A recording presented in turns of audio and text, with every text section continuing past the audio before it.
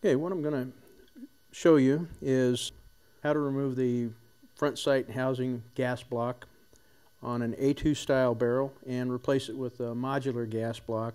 I've already removed the muzzle brake, so it's out of the way. I'm going to use the front sight block here. Get it on the table nice and sturdy.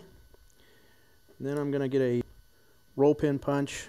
I'm going to drive out the gas tube pin.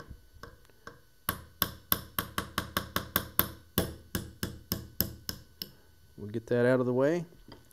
Now I have an option. I can either take the gas tube completely out just by sliding it to the rear and getting it out of the way, or leaving it as it is and pulling the front sight off. I'm going to leave it in place. It's a little bit easier if I leave that in place and drive out those cross pins. Now I've got a cut point punch. I'm going to drive out these taper pins. I want to be careful and not round out the holes, so I'm going to loosen them. And then I'll use a straight punch once they're loose to drive them the rest of the way out, just in case I need to use that gas block again.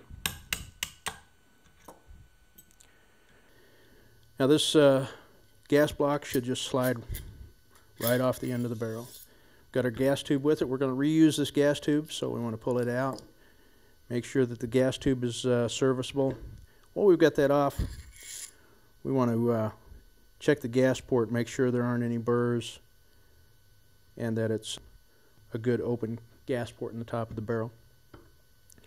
We'll put our handguard cap on the end again. This particular gas block is very easy to install. It's secured with set screws. We'll put the gas tube back in. Want to make sure it's indexed so that the hole is to the bottom.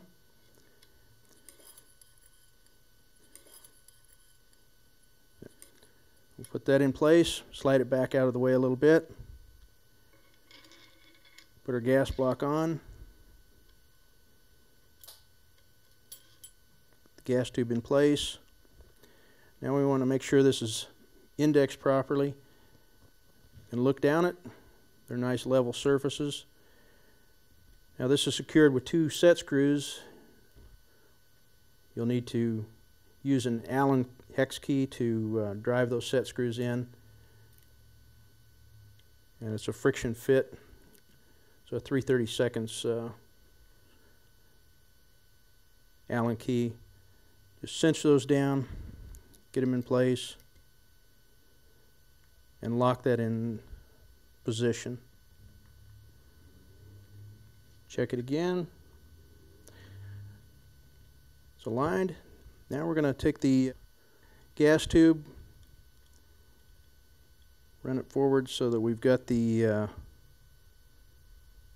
gas tube aligned with the gas tube roll pin.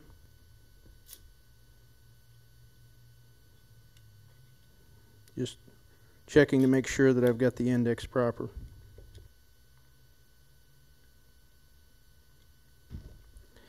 And I like to go in from the same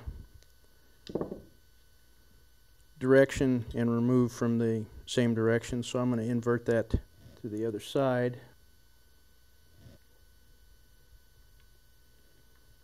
We'll use the lighter hammer again.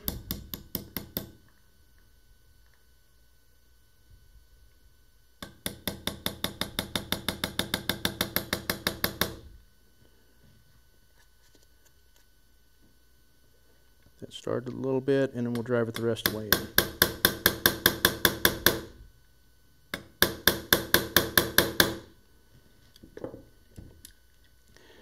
Now the pin's in place.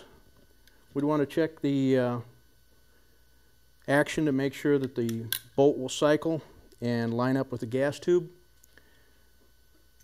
We'll just put the bolt in that came out of it.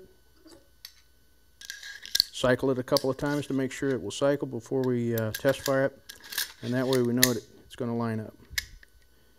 The bolt moves freely, charging handle moves freely. Looks like it's going to work. So now I would function fire it before I did any other work, such as attaching sights, just to make sure that I wasn't going to have to pull it back off and do something else to it.